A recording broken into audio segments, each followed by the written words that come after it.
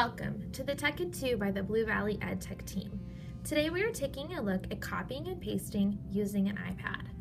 You'll notice that I have text in my notes. I'm going to put my finger down on the screen and notice there's a white bubble that will appear.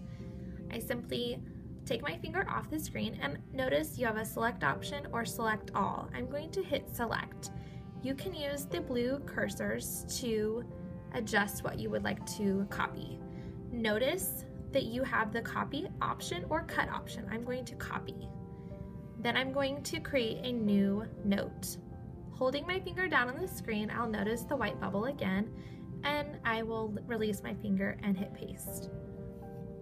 The same can be done with a URL. If we go to Safari,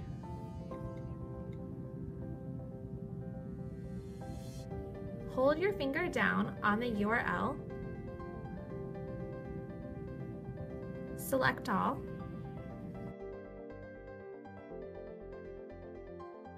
and I'm going to go back into my notes and paste. For more information, view the Tech Source site.